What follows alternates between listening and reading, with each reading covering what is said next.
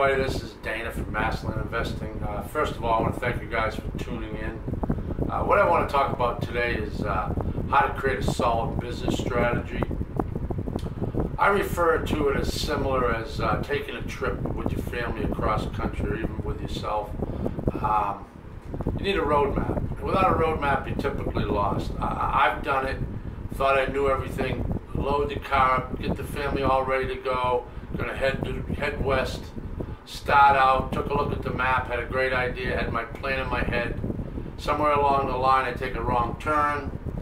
You've probably been there, you parted saying, listen, why don't you check the map? No, I got this. Happened to me one time, it took me about a full day to catch up to where I should have been. So I'm sure you guys can relate. It's the same thing as having a business strategy. You need to have a map, you need to have a direction, you have to have a plan, what your business model is. Try to stick to it. It can always change as the economy changes. Things change, but typically try to have a plan, A, B, C, D. This is what I'm going to do. This is how I'm going to invest in this business. The clearer the strategy, the much easier it is going forward. And you know how I've been preaching it. Keep this whole thing simple. It's not rocket science. So once again, this lesson's about keeping your business investing strategy simple. Have a good business plan. So let me go over some of the key factors that I determined in the business over the years. The first thing I determine is what type of land investing you're going to do. There's a couple of types of investing. There's long-term and short-term. I've gone over a couple of the other lessons, but basically long-term would be speculative investing. Short-term would be buying and selling, flipping, trying to keep your money going, buying it wholesale, turn around and selling it retail, just under retail, so you keep your money moving. That's the two types, short and long-term investing. The next thing would be how you're going to find motivated sellers.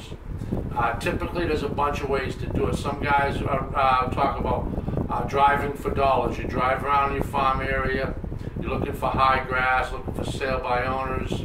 Another way would be going on Zillow. I've done it in the past. You look at what's on the market and the type of property you want to buy, and then you just go ahead and lowball offers to whoever's selling the property. Once in a while you can get some good pickings that way. I've done quite a few like that. So that's another way. You can advertise online. Facebook's got a great platform now to find motivated sellers. There's an array. Another way to do it is a lot of guys talk about going to the county and getting a list of delinquent tax properties. You can do it that way. So there's an array of ways to do it.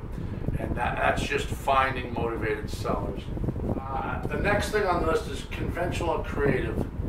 Conventional investing would be more so you're just doing it to find properties, so you're going to go ahead and look on the MLS, multiple listings, talk to a realtor to find out what's available. Typically you're going to put in a little lower ball offer, try to get the property, then turn around and try to sell it at retail or just over retail. That would be conventional investing. What I refer to as creative investing is more so what you see guys doing, trying to buy at a wholesale price, turn around and sell it discount or retail, either sell a discount to a buyer's list or a builder's list, or sell it just below retail through a realtor, or place the ad yourself on Craigslist, Zillow. There's a multitude of platforms to use. So that would be a difference between creative and conventional buying. So next one, where is your farm area going to be? Now, I've mentioned in the past, I've at one time had 10, 12 particular farm areas in one state. I recommend starting out, you pick one good farm area, determine where you're going to farm that area. And farm area obviously means the area that you're going to work. You're going to find motivated sellers, and then you're going to find buyers, put them back on the market, the properties, and sell to sellers. So that's typically you're determining your farm area. You need to do that because you can't be all over the board. The next one will be what type of land are you targeting? When I say land, that's properties you're going to be buying for motivated sellers. Some guys target acreage, anywhere from 1 to 50 acres, maybe even bigger, 100-acre properties, and that's their specialty. Some guys and girls, they target just farm properties. There's a great market. It's probably the largest industry in the world, farming right now. It's going to grow every day, so that's another great market. Target farm areas. You can turn around, buy farmland, lease it back to farmers, hold the property, let the equity grow over time as the demand gets higher. That's another great option. Another option is buying smaller properties, finding properties in gated communities or platted lots that builders have platted out years ago, and you're just buying smaller building lots and selling that way. So that's the difference between that. Next will be what price point you're willing to pay. And when I say price point, that's another thing you got to determine with your business model, because obviously you need a budget. You got to put some money aside if you do this part-time to start out. So you got to have an idea what you want to spend on these properties. I typically recommend that when you sell them, if you're going ahead and you're trying to flip property, move them rapidly, that you buy properties anywhere from 25 to 35% of the market value. So for instance, if you're going to try to sell properties that are retailing about 20, then your budget would be about $5,000 a property you're willing to put out. Okay, so you kind of want to determine up front so you know what you need to start out with. You can start out with trying to buy properties at $500. I mean, I hear guys online that talk about buying properties at $100, $200. I think that they're not adding the fact that they probably had to pay some back taxes. So that's all going to be determined also. So I'm not going to tell you guys you can buy properties at a tax deed sale for $100, or you can buy farmland for $100 an acre, because I think there's something missing. You got to pay taxes. A lot of times you get it that cheap because there's back taxes owed. So I'm as straight as the day is long. I don't want to mislead you guys. Whatever I tell you, I want to make sure you guys understand and the numbers of what they are. So determine a budget, whether it's $500, $1,000, $2,000, $10,000 property that you want to tie up just in case you can't move it rapidly. So at least you know what you're getting into before you get started. The next thing would be, what price are you going to sell your properties at? And when I say that, a lot of investors, they go in and their intention is to flip property, move it rapidly. They determine that they're going to sell just to discount buyers lists, meaning you're going to buy wholesale, you're going to turn around and use a buyers list that you've created over time, and you're going to sell the properties to the potential buyers at a discount, which would be, say for instance, the property retails at 20, you might sell it to them at 14, 13, 14, 15, maybe 16, which is a discount below retail. Or you're using a builder's list. A lot of times builders want property. Depends on the market, how much the demand and the supply is at the time.